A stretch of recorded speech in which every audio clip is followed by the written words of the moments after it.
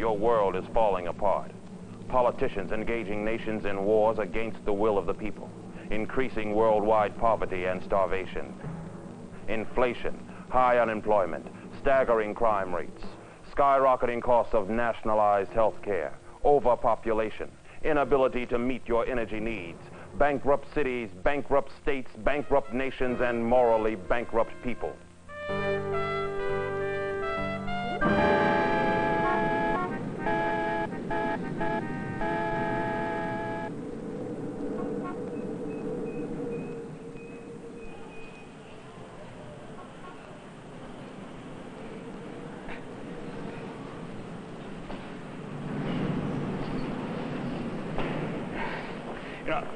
I still think you're being unreasonable.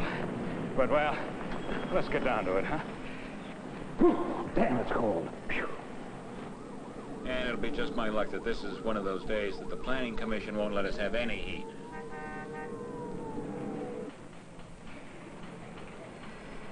There's Alex. Alex, good to see you. Alex? Did you have a good trip? Wasn't? Good. Howard. Alex, good morning. All right, Howard. How are you? Fine. Good to see you. Oh. Jim? Howard. Good morning, Alex. The coffee is on the sideboard.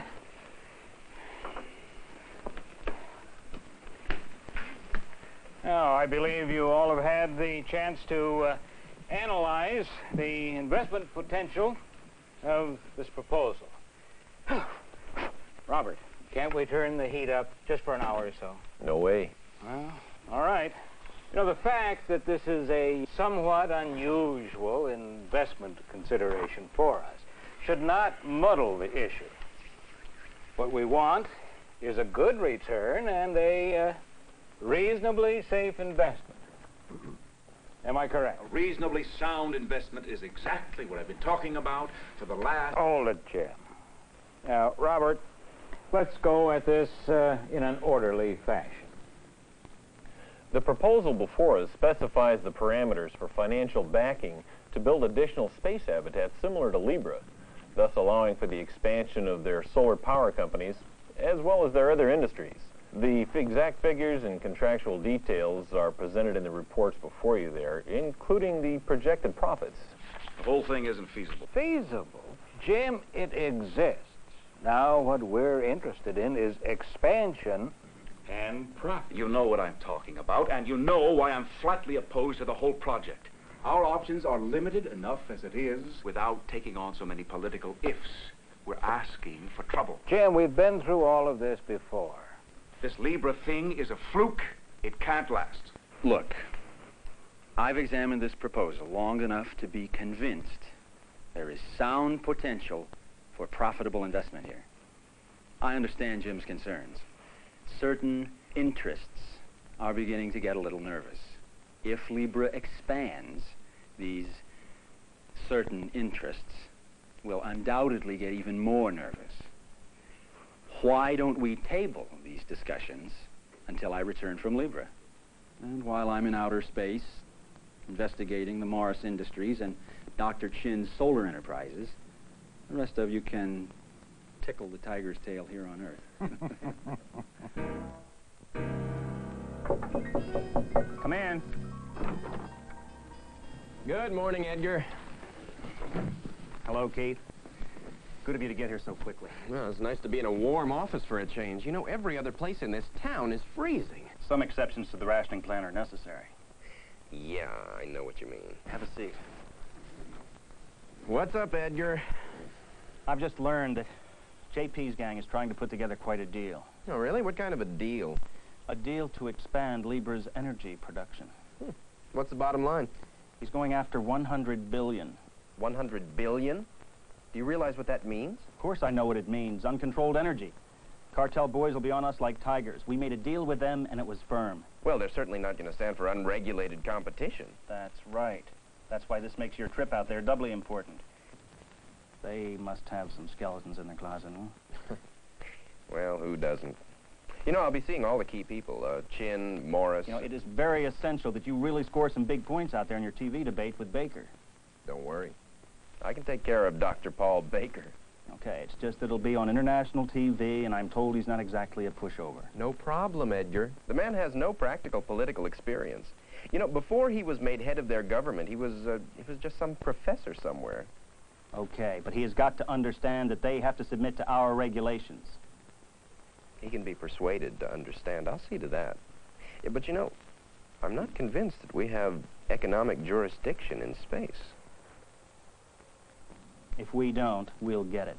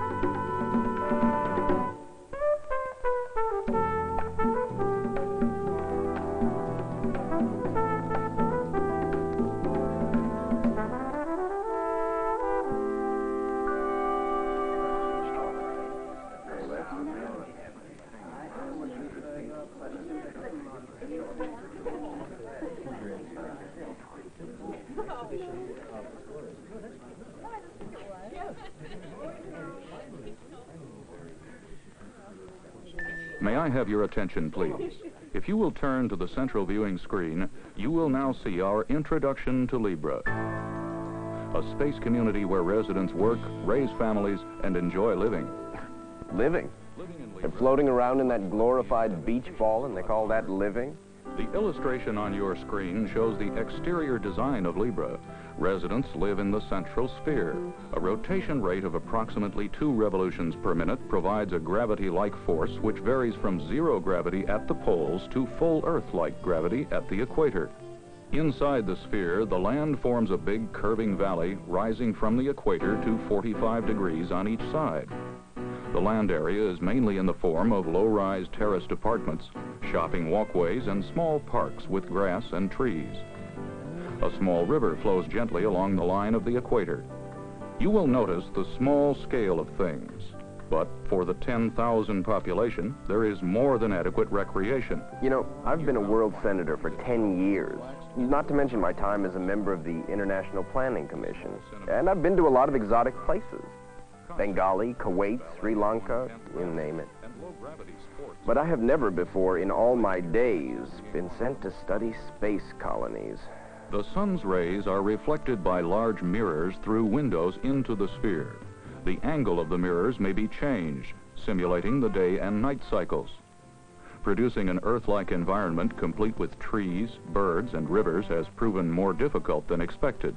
But Libra's pioneering advances in environmental research have proved to be of great benefit to the Earth's ecology. You know, it's their conceit that bothers me. They portray themselves as some kind of rugged individualists. Oh, hell, it was government-supported schools and programs that led to the technology that put this casino they call a society into space. Yes, but it was the market economy that put the technology to work. Cheap source of water. Libra's economy is based on the engineering advantages of manufacturing in space. Building large structures in the weightlessness of space is very much easier than trying to do the same thing on Earth. In space, you don't have to worry about things coming apart that aren't firmly fastened together.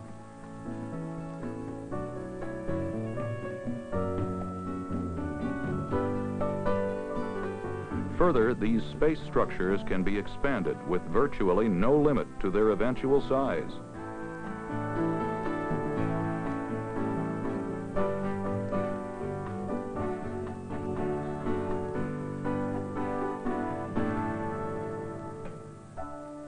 The automatic beam builder, fed by rolls of strip aluminum and extruding beams continuously, builds immense platforms, miles or even tens of miles across in space. Libra's major industry is still the delivery to Earth of abundant, low-cost solar energy. Solar power satellites, panels of solar cells several square miles in area, capture the full-time sunlight of space and turn it into electricity. This energy is then beamed down to Earth as microwave radiation. On Earth, the microwaves are converted back into electricity again. It is important to understand that solar power on Earth is limited by the atmosphere and cut off every night by the Earth's rotation. Libra's government is small, democratically elected, but strictly limited in its areas of responsibility. The current head of the government is Dr. Paul Baker, former professor of market philosophy at Stanford University. That concludes our overview of Libra. We hope you find the information useful during your stay. You know, what's fascinating is that these communities weren't built by a government. I heard they were started by a bunch of real pioneers. High frontiers. Must have cost a fortune. But the first ones have already paid for themselves.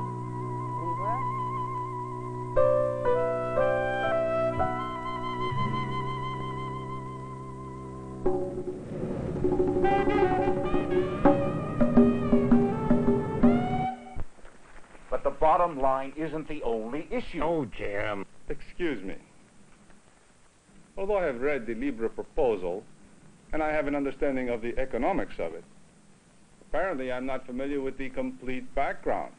May I inquire as to how this project got Alex, off the... I'm sorry. But I think that Jim's and my personal disagreements may have clouded the issue. So let's get down to it. Robert. Well, about 20-some years ago, 1978 to be exact, a group of major investors was formed under the management of a Miss Ann Morris. They... Oh, boy. Here we go again. Just a second. JP, you have any matches? Right, Robert. Good, thank you. Anyway, they put together and financed a project to create a somewhat unique solar power industry. Unique in that once in operation, they utilize material from space to build their satellites, thus avoiding heavy lifting from Earth. That's the biggest factor in their profit potential. Then, because of the necessity for larger and more comfortable living quarters for the workmen, engineers, scientists, and their families, they've developed a living habitat that orbits in space around the workstations. This Libra is amazingly like Earth, and reportedly quite satisfactory in terms of living enjoyment.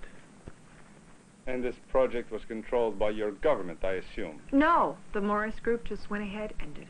I have no idea how they got away with it. Just plain guts. Just plain insanity.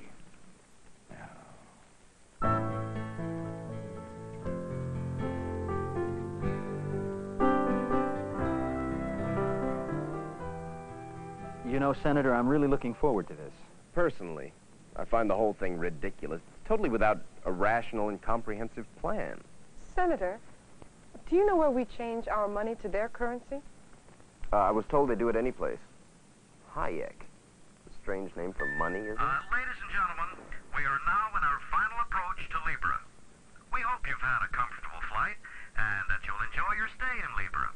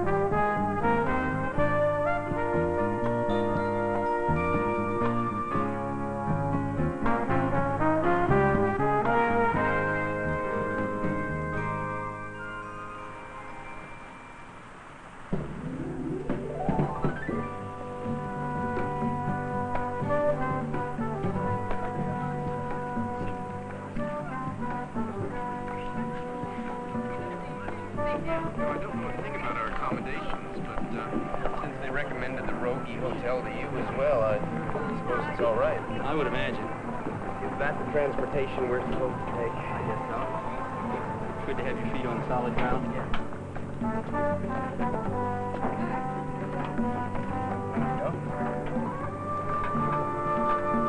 I'm serious, Howard.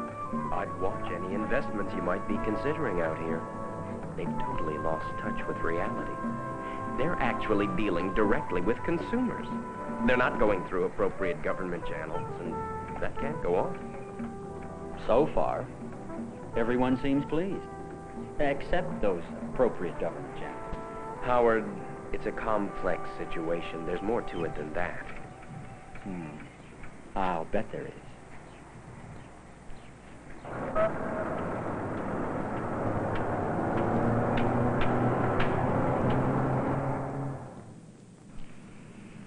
What is not being considered is that when this thing started, when this Libra thing started, government regulations were insignificant compared to today.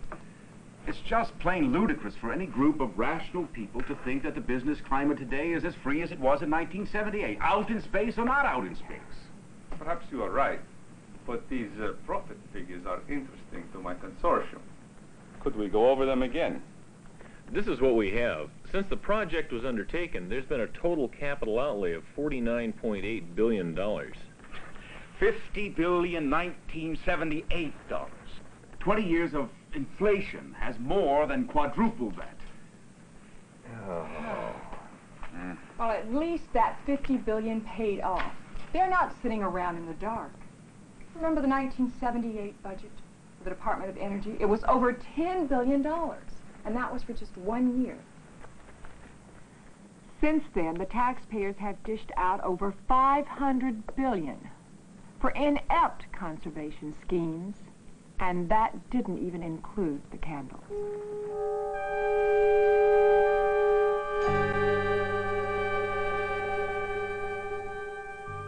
Well, Howard, I would love to take time for a drink with you, but I've got to get down to some very important business. And I've got that TV program coming up.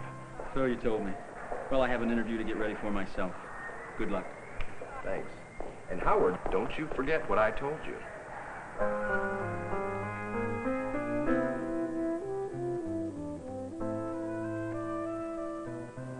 Dr. Chin, I see all that has been done here, and I'm so discouraged about the way it is on Earth. There are solutions to our problems. Solutions from Earth, not just from space. But there are so many policies. Tariffs, taxes, over-regulation, nationalization. It all seems to stifle new development. It's like, well, why don't people see the real problem? I want to do so much, and I want to do it on Earth. Kamala, there were so many times on Earth when I, too, wonder if it was all really worthwhile. I saw countries like yours going deeper and deeper into debt to pay cartel prices for oil, even back then, as we were plunging into the energy and food crisis. A frightened world turned to a no-growth policy, the static state, like animals fighting over one water hole. Stricter and stricter rules for allocating resources, ever stronger enforcement powers, eventually a totalitarian government. And then, of course, a static state is forced in self-defense to suppress new ideas. There can be no room for ordering one's life as one pleases. No place for intellectual curiosity. No new horizons. Good morning, Morse Enterprises. May I help you? Miss Morse is in, But I interrupted you. You were talking about how you got involved. Oh, yes. Well, when I was in New York, I got to know a young physicist, Dr. Chin, and became acquainted with a lot of people involved in the space concepts. Students on campus, scientists, government and industrial research people, and certain businessmen. I became convinced that solar power satellites manufactured in space, eventually from space materials, could provide enough cheap energy to give the Earth some breathing time and make a profit for investors. I was excited about doing it as a private enterprise venture. But it wasn't as easy as I thought.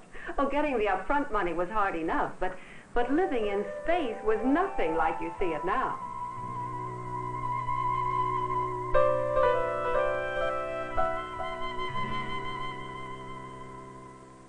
In the beginning, we had to lift everything from Earth.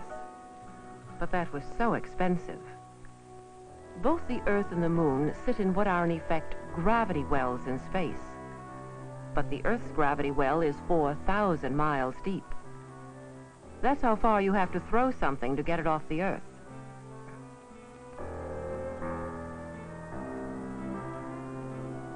But the Moon's gravity well is 200 miles deep.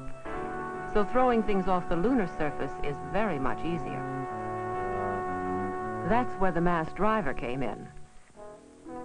Using solar power derived from generating stations on the day side of the Moon, the mass driver is a type of electromagnetic catapult. It's able to throw small parcels of raw materials from the surface of the Moon out into space. Then these bundles are caught up near our workstations. Of course, no one had ever done this back then. But now it's all turned out greater and different than my wildest dreams. Dreams that kept me going through those rough and difficult stages. It all seems so slow.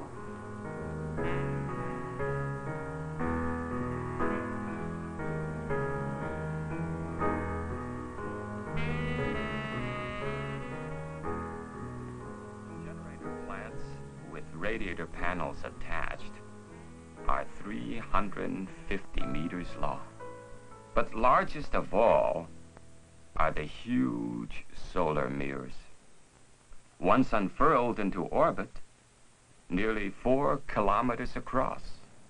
4 kilometers? Yes, and each power sat has 4 or 5 of them. And yet 4 kilometers is small compared to the ones we're building now. Dr. Chin, has your work made all of this possible?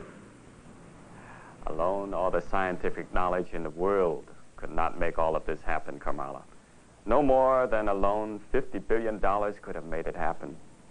It's the release of creative energy in an atmosphere of freedom that has made this possible. Of course, having the sun continuously at our disposal helps.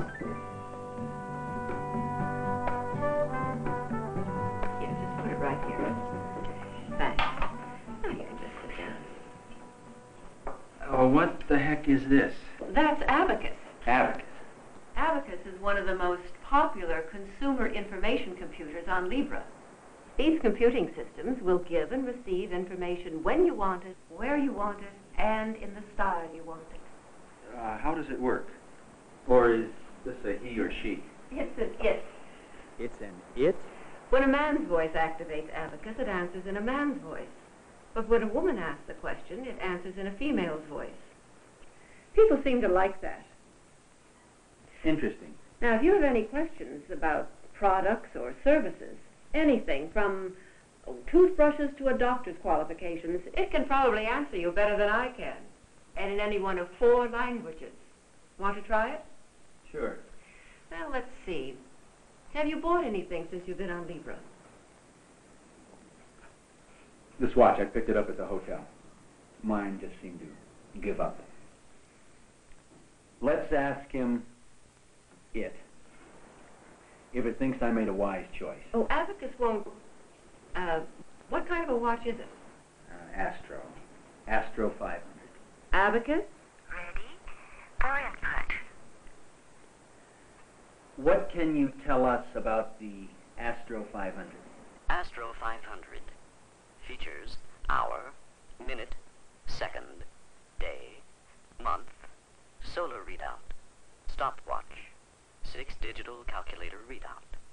Warranty, 25 years. Suggested retail price, 20 Hayeks. Complaint rate, high, 23% in last 3 months. My God. It looks to me like whoever runs this has a real thing going.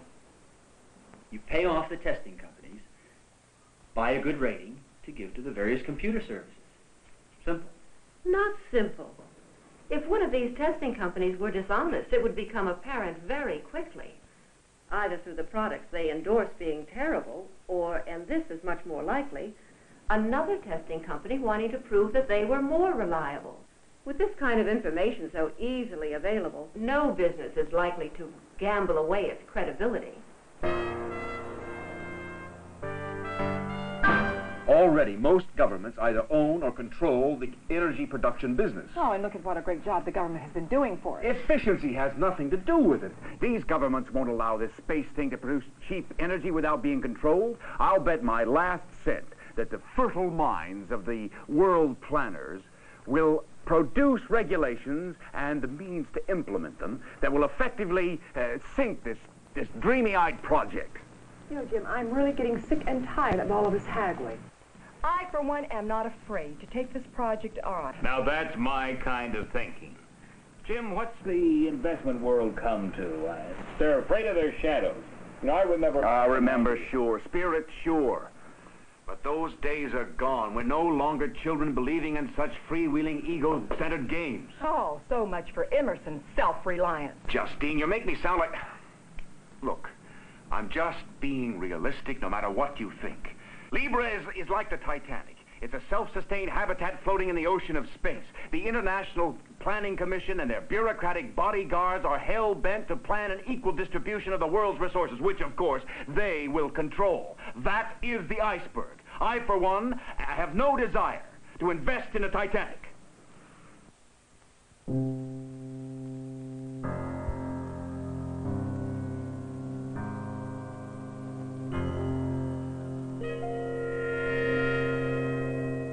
Abacus. Ready for input? You said there have been a lot of complaints lately about the Astro 500. Which watch should I have bought? Precision, precision, precision, precision. How much does that one cost? A precision isn't a watch. It's a free decision. Abacus is an objective type of consumer computer. It will give you information given to it by several testing laboratories. Accurate information that you will need to make your own decision. But Abacus won't make it for you. It can't decide what's best for you. That's your free responsibility. Responsibility. That's not a bad word. I know. It's what's been attracting more and more regulation refugees from Earth.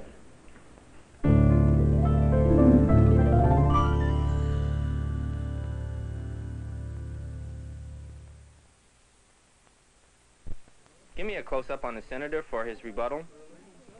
Stand by. 5, 4, 3, 2... You were saying, Dr. Baker, that we've made a mess of the energy problem on Earth. I disagree. Now, I admit that what you've achieved out here with your solar energy production is a remarkable technological breakthrough. But what it needs now is a comprehensive international plan. We are planning the energy needs necessary for the survival of our world. Nothing as important as this can be left to mere chance. Any potentially disrupting element must be taken out of the control of selfish, private interests and given a planned direction. Do you think all of this could happen without planning? That is precisely the point. People here are free to plan. You talk about selfishness. You wish to legislate your energy plans into the lives of others. You believe your thinking is the clearest, your logic the most irrefutable. If this isn't oppression seeking to legislate your particular mind comp on other people, then I am unfamiliar with the definition of the term. Oh, free people make mistakes. We have made some and undoubtedly will make others, but... Yes, you make mistakes. We can't afford to make mistakes. A system. You don't have any system. The crux of the matter is this, Dr. Baker, and I mean this sincerely. We are intelligent enough to know that we cannot administer a world society by primitive notions. My God, a world society of over 6 billion is so complex that only the most sophisticated planning can cope with its problems. But wait. How well are your sophisticated plans working? You've been at it for decades now. No mistakes? The perfect system? Look at the record. Face it, your world is falling apart. Politicians engaging nations in wars against the will of the people. Increasing worldwide poverty and starvation. Inflation, high unemployment, staggering crime rates, overpopulation, skyrocketing costs of nationalized health care, inability to meet your energy needs, bankrupt cities, bankrupt states, bankrupt nations, and morally bankrupt people. These are the results of years and years of your planning. This is the record.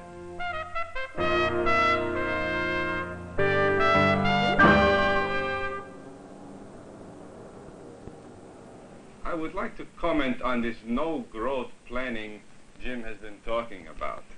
I feel this is where our attention should be focused. I have here the latest report from the International Planning Commission. I haven't seen it. I'd like to hear that. I haven't either. Let me read from their concluding statement. Quote, this commission's proposal is oriented not toward the supply of abstract economic services, but toward the satisfaction of human needs. Abstract economic services? Now, what does that mean? And how in the hell do you satisfy human needs, food, clothing, housing, and energy by ignoring the economics of production?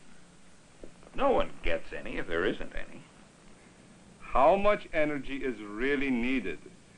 And how much should it be allowed to substitute for human labor, thus producing unemployment? Then they're saying we're going to have more employment if we have less energy? They're saying, and not so subtly, that energy-consuming machines do the work of 4 or 5, sometimes 50 men, thus putting them out of work, replaced by technology.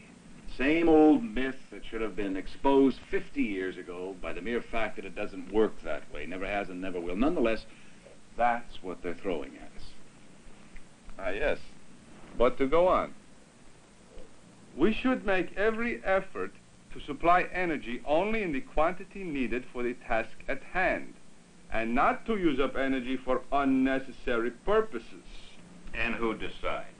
You know, they might say that a meeting such as this is an unnecessary use of energy. Now, do you see what I mean? Too much energy from Libra or any place else is a threat to their plans, to their reason for existence. It takes away their power base. Too much energy puts the commission out of commission. Good. I think it's time that their game plan is upset.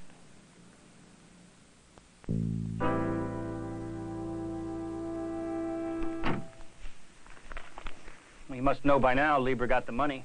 Every newspaper in town is full of it. That and your undevastating performance in the debate. What the hell happened to you out there? You made a fool out of yourself. Not really. But now, Edgar, you have to understand. I thought you understood. I understand that 2.5 billion people watched the silver-tongued senator put his foot in his mouth and the IPC with it. I was trying to make a point. Well, you made a point, all right. You made a point of not making any. Forget about the debate. Now, what about Chin? Did you get anywhere with him? Will he cooperate? In a nutshell? No. Doesn't he understand? He thinks he does. What does that mean? Roughly translated, he thinks we stink. He feels we're not concerned with meeting the energy challenge, that we're on an ego trip, and that we're concerned only with saving our own necks. Well, that's absurd. He also tried to give me a lesson in economics. Huh? Self-righteous moralist. What about Morris? Same thing. Very polite, but wouldn't budge. You know, she's really rather smug. I don't know where her unbridled optimism comes from. And her plans for the future are unbelievable. You know, you really should hear some of the things... In other words, you got nowhere with anyone, right? I wouldn't say that. Never mind. The point is, JP's gang is launching a campaign to discredit the IPC's entire existence. Now, some of the energy companies are getting nervous. You might say, very nervous. Well, I don't see why. The whole world knows why energy producers must be controlled. They won't buy some upstart disrupting things with irresponsible production. Don't kid yourself. Everybody loves the scrappy underdog. Now, the media is already smelling a story. They're falling all over each other to try and get the first scoop. You bring them in line. Divert them. Okay. But how? You know... Don't butt me, Senator. Do it. And bring that Libra gang into line also. They'll refuse. And there is no... Taxes, Senator, taxes. We can tax them right out of existence. We can't tax a nation in space. At least I don't see how... What is wrong with you? Protective tariffs. We slap a tax on Earth's receiving terminals. Make Libra prices more expensive than the cartel prices. They'll soon come in line. And if the terminal owners refuse to pay? Senator, not paying taxes is illegal. We can force them to pay. And if they do pull any funny stuff, well, the black market is illegal also. We still hold the one important card. The legal force of government. Well, Edgar, I'm just not so sure.